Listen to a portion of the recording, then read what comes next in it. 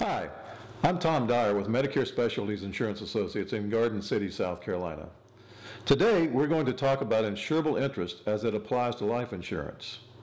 The practical application of insurable interest exists when an insured person derives a financial or other kind of benefit from the continuous existence of the insured object, or in the context of living persons, their continued survival. A person has an insurable interest in something when loss of or damage to that thing would cause the person to suffer a financial loss or other kind of loss. Typically, insurable interest is established by ownership, possession, or direct relationship. For example, people have insurable interest in their own homes and vehicles, but not in their neighbors' homes and vehicles, and certainly not those of strangers.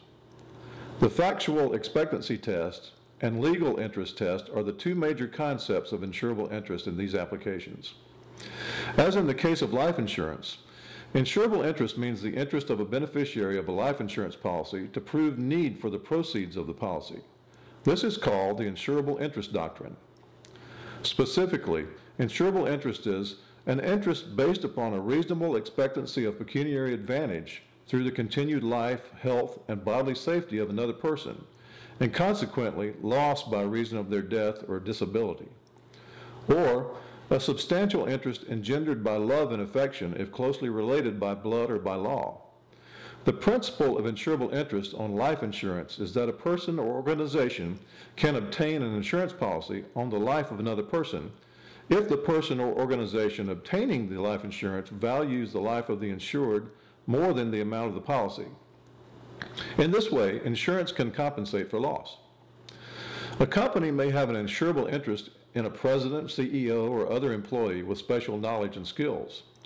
A creditor has an insurable interest in the life of the debtor up to the amount of the loan.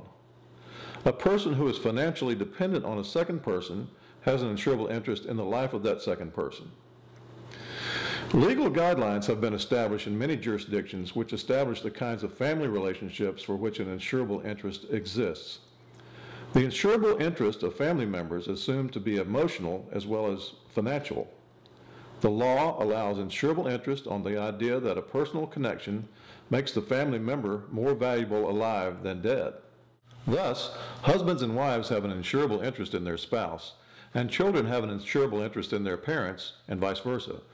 Brothers, sisters, and grandchildren, grandparents are also assumed to have an insurable interest in the lives of those relatives. But cousins, nieces, nephews, aunts, uncles, stepchildren, stepparents, and in-laws cannot buy insurance on the lives of others related by these connections except under special circumstances. Life insurance can be one of the most important things you can do for your family in their time of need. I'm Tom Dyar with Medicare Specialties Insurance Associates. Service, guidance, and benefits you can depend on.